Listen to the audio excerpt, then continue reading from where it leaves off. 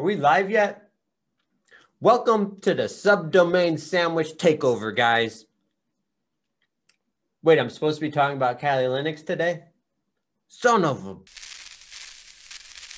So are you still installing Kali Linux off an ISO file? Better yet, are you running it on a VM? I mean, does anyone use VMs anymore? No, there's a better, faster, smarter, stronger way to install Kali Linux, and it doesn't require using Intel i9 processor either. I mean, I just bought this because I wanted to run Notepad quicker. I'm just kidding, guys. I submerged it in 10 gallons of mineral oil. Link on that video is in the description below. But anyways, I'm getting off track. So as a hacker, you can now run Kali Linux using your own Pentium processor or whatever you're using at home. And you can scrap that ISO file and you can scrap that VM because most hackers don't even know how to spell the word VM. So let's jump into the 21st century, guys, and run Kali Linux as a Windows subsystem this week on the Secret Letters of a Hacker. Cue the intro.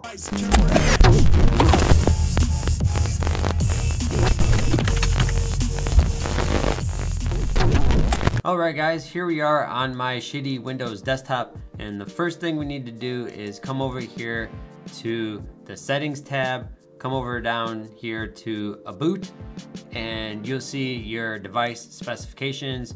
As you can see, I'm running a shitty i9 processor with 32 gigabytes of shitty RAM and my Windows specifications. Ubuntu on top of Windows does not work on the 32-bit version of Windows 10 because it requires Hyper-V. So make sure you have the correct Windows version installed. And then after that, there's two ways to enable this. We can do it by going to PowerShell. And if we run PowerShell as administrator, we can enable the feature straight from PowerShell. Or we can come down to the search bar and we can type in turn Windows features on or off. It's going to do the same thing, and what we're looking for is to turn on Windows subsystem for Linux.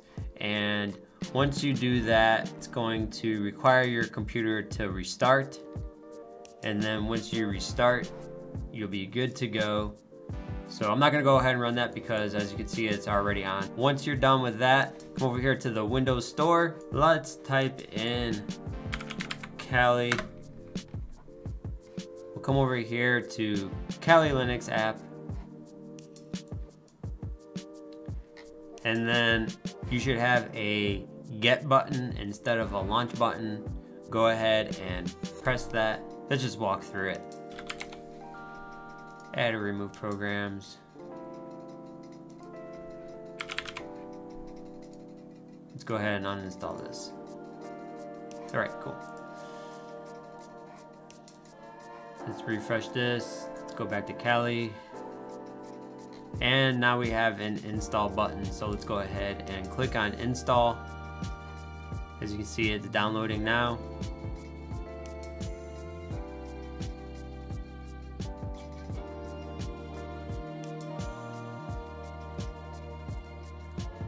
All right, and then we can launch it. And here we go. Shows right up for us. Now we're going to need to add some Windows Defender exclusions before we do any updates to this, and I'll show you what I'm talking about.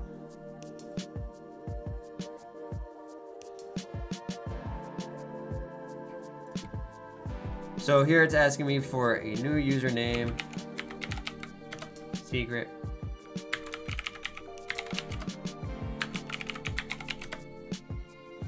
There we go. Now we're in Kali Linux. So before we do any updates, let's add this to our antivirus exclusions because we know things like metasploit and other tools like Mimikatz will get flagged for Defender, and we want to exclude those packages. So we'll open up our File Explorer. We'll come over to Users, the user we're logged in as. We're gonna come down to app data. We'll come over here to local, and then we'll see packages, and then bam, Kali Linux. So we're gonna exclude this in Defender. So let's go ahead and open up Defender and come down here to manage settings. Come over here to exclusions, and you can see that I already have it here, but let's go ahead and remove that and add the folder location, and we'll just paste it here. Bam. So now everything inside this folder will be excluded. So if you don't exclude that file path location, Defender will flag your installs when you're going to upgrade Kali Linux. As you can see, it flagged these, it flagged EtherCap, and it flagged InPacket. So we want to make sure we exclude it first.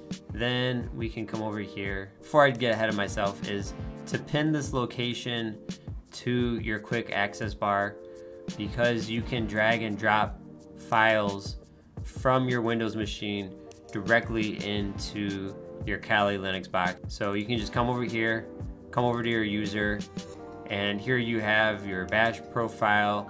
You can open that and you can just edit it right here from your Windows machine.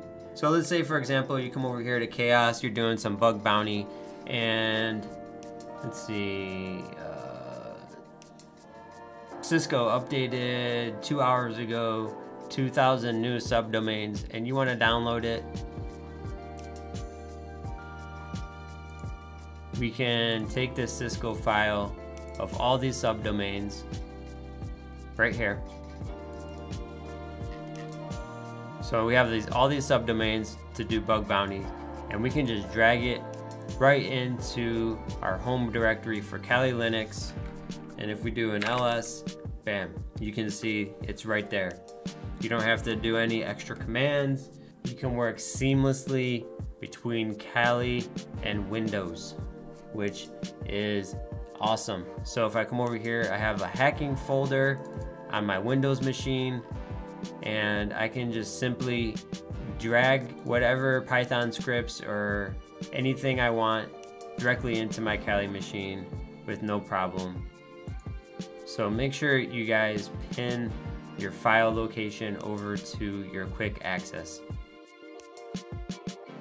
So if you run into this problem and you can't change over to root because of the password, what we need to do is open up a command prompt as admin.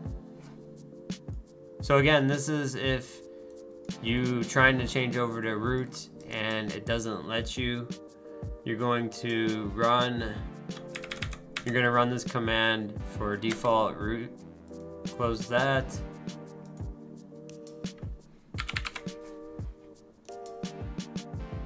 Open up Kali again, and here you are as root.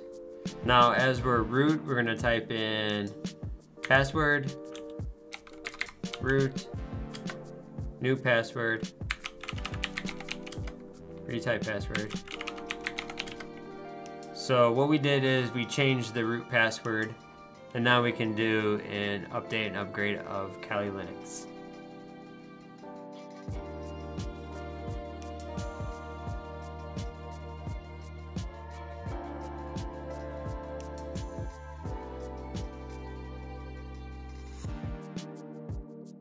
And now we're ready to install some tools. So let's install Metasploit.